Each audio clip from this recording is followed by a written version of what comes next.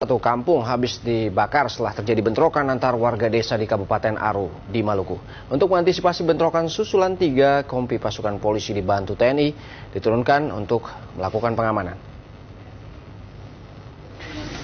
Kampung desa Namara Kecil, Kecamatan Aru Tengah, Maluku terlihat hancur, nyaris rata dengan tanah. Hanya puing-puing bangunan yang tersisa dan berserakan. Puluhan kepala keluarga kini mengungsi dan menyelamatkan diri ke desa tetangga. Kondisi ini terjadi setelah warga desa Namara Besar membakar rumah warga desa Namara Kecil. Belum diketahui ada korban akibat bentrokan ini. Polisi juga masih menyelidiki penyebab dari bentrokan. Diduga bentrokan dipicu pesta miras yang berlangsung sebelumnya. Untuk mengantisipasi bentrokan susulan, 3 kompi pasukan Polri dibantu anggota TNI diturunkan ke lokasi melakukan pengamanan.